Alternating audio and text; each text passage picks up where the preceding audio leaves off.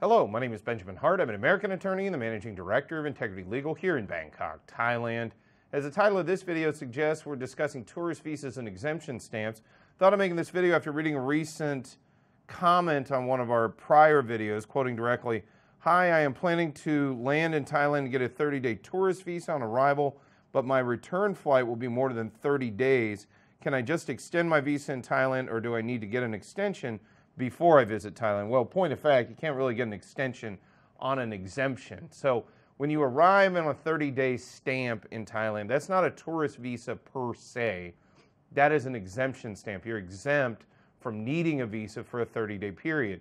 You can request an extension of that 30-day stamp here in the kingdom by going to Thai immigration and making that request and getting an additional 30 days for a total of 60 days total lawful status here in the kingdom. Now, the thing to take away from this video and the thing to understand is tourist visas are applied for at embassies or consulates outside of Thailand, while 30-day stamps are conferred based on the nationality of the passport holder when they pass through a Thai immigration checkpoint.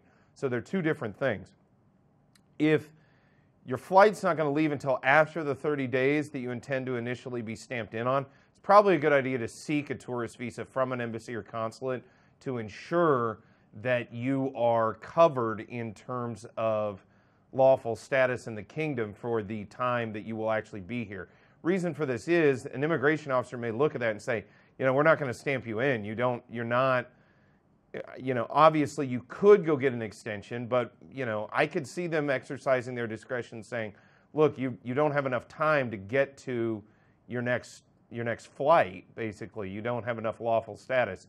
And they could, I'm not saying they would, but I'm saying they could go ahead and say, yeah, we're not going to admit you under those circumstances. So again, it's always a good idea to have a visa in place or to have your status in place, which will cover the entire time you're going to spend here in the Kingdom of Thailand.